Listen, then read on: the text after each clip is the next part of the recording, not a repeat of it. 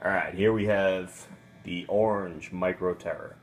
I picked this up a couple months back on Amazon, and I've been asked a couple times from other people looking to buy it if I thought it had the volume to be able to compete with a drummer in a gig. If you're hooked up to a PA, you won't really have any problem at all, but if you're not, might have a little trouble keeping up. But it is a pretty fun little amp head to have around the house just to, practice with, and if you want to travel with something, I mean, you can't beat that. It's about the size of a dollar bill, so you do not get a lot of clean headroom out of this amp.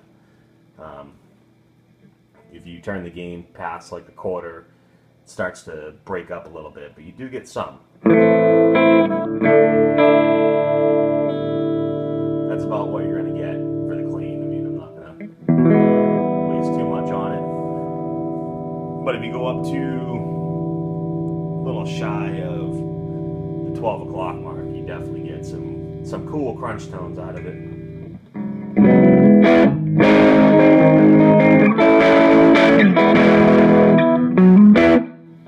There you can.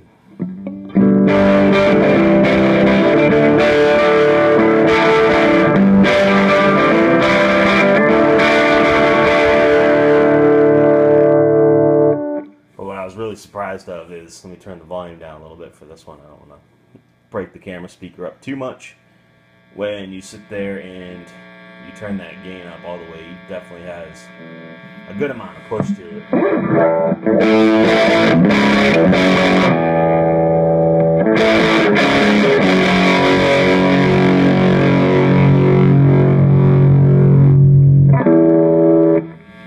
mean, it puts out some volume, but you can't expect too much from an amp of this size. But definitely for the price, it's definitely worth having around the house if you just want to have something to mess around with for a little bit. But that is a quick little review of the Orange Micro Terror.